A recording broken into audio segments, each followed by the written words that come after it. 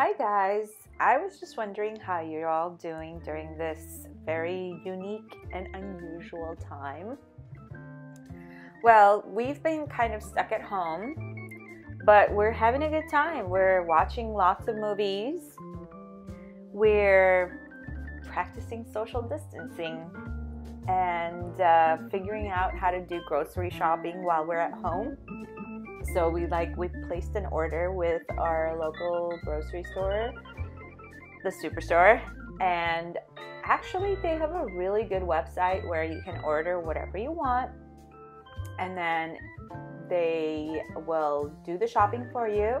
You just go park in the parking lot in a spot that's designated for online shoppers, and someone will come and deliver all the food to you. So you don't really have to go in the stores. And so we placed the order, and we did have to wait a little bit this time, because the first time they just, it was like a same day pickup, but the next time we tried, it was a next day pickup, which is fine. I mean, we don't need anything, we don't have to get anything that's like essential.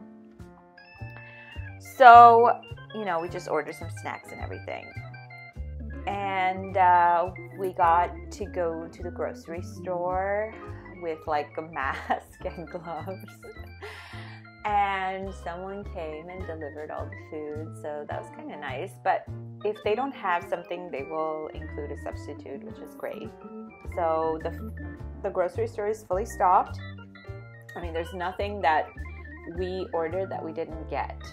I mean, of course, we didn't order toilet paper, but we're okay with that. So what else do? We are going to have our daughter's lessons, so they're still going to do their lessons. Luckily, their teachers are open to having FaceTime lessons, which is great. It's fantastic, and I think that's such a great way to, get all their lessons in, if you can, unless it's like a physical activity, like sport, then you can do your music lessons and singing lessons, voice lessons, things like that on FaceTime.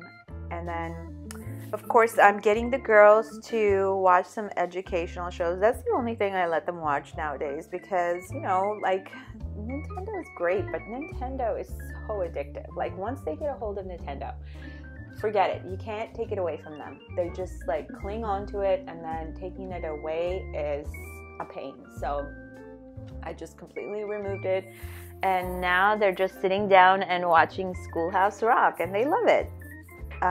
Another movie that we recently watched, which I loved and they loved too, is called Isle of Dogs, and it's on Netflix, and you have to see this movie. I mean, it's just so great. It's so meaningful, and it's just beautiful. Like, the kids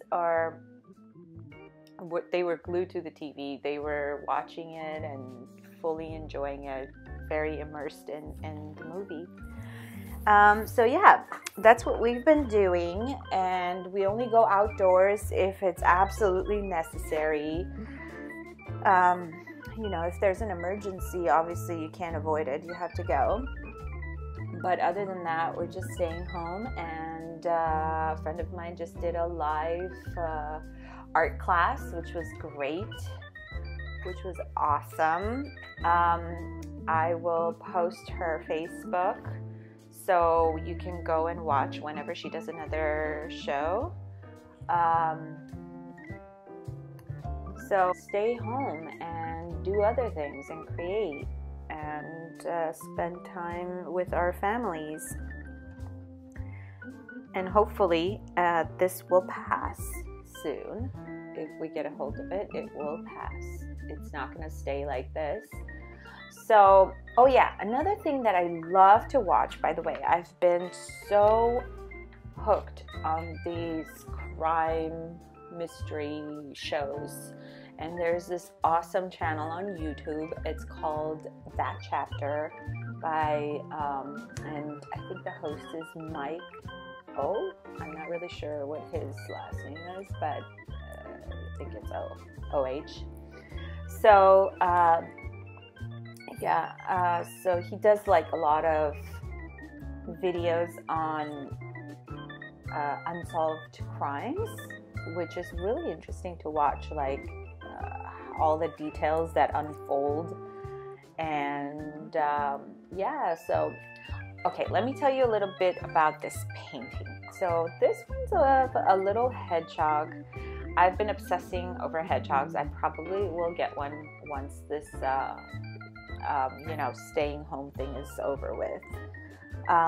So this little hedgehog, I saw someone on my Instagram feed have one for their kids, and I just thought it was so cute, and my girls love cute things, and they really want a hedgehog too. So I was thinking I would get one when we're not staying indoors anymore. But until then, I thought I could paint one, and it turned out so well. So what I did was prep the canvas, another 3x3. I prepped it with a warmer color underneath, and then popped on the white, because I did have a sample. I had I went to Pixabay and I did find this image, which is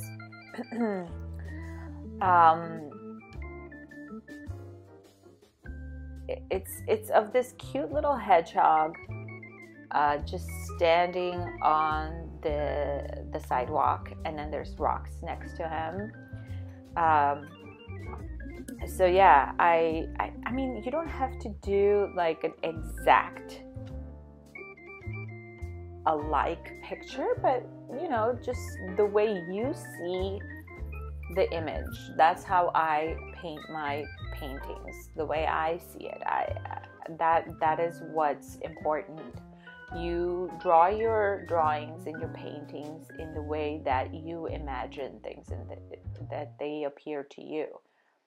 So it's not like a real hyper-realism, so I don't have to get it exactly the same way as it is in the painting, but just the way I imagine it to be. I see it, and it's my point of view. So I enjoy doing it, and I thought I would share it with everybody, because people are bored and they have nothing to do, and I thought I would give you something to look forward to. So this little hedgehog, I started out with some brown, actually I think it was like burnt umber, for the back where the quills are, and then I actually painted in the whole thing with white, and then started with this back and then with this body, and then added more details to it. Actually, I wanted to give you some fun facts that I found on Google about hedgehogs, and here are some interesting things that I didn't know. Maybe you knew, I don't know, but I think it's fun to learn new things. So one of the facts says that a group of hedgehogs is called an array. You probably already knew that. Hedgehogs are illegal in some parts of the United States. I wonder which parts and why. Very curious about that.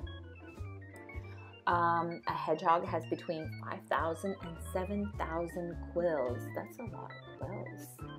That's interesting. There are 17 different species of hedgehog, none of which are native to America. Interesting. Where do they come from? Does anybody know? Hedgehogs rely on hearing and smell because they have very poor eyesight. Oh, I kind of knew that one. Anyway, there's more fun facts on Google, and you can Google them, and I thought they're so cute, and they're such a good gift to give away to someone, so I put it on a little painting, and I will be giving it away as a gift.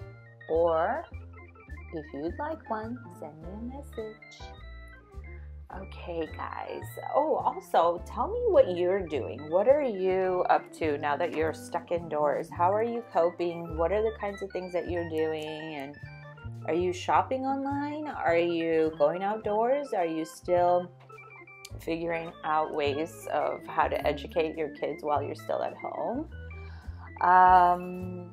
What type of shows are you watching? Let us know so that we can watch too. I'm so curious because now that we're home, we're gonna have to find a lot of shows to watch, and a lot more games to play, and basically we're just gonna be looking for more entertainment since there's nothing else to do. We can't go outdoors, we can't do sports. I mean, we can go to the backyard and we can go for a walk, but you know, we have to be careful not to interact with people, and if we do, we keep a very large distance because, you know, we don't want anybody getting infected.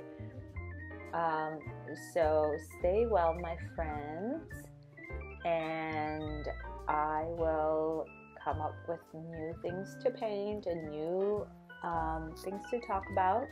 Let me know what you're interested in, and I will talk about those issues or paint whatever it is that you want to see me paint.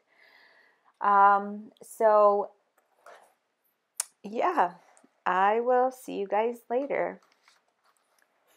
Bye.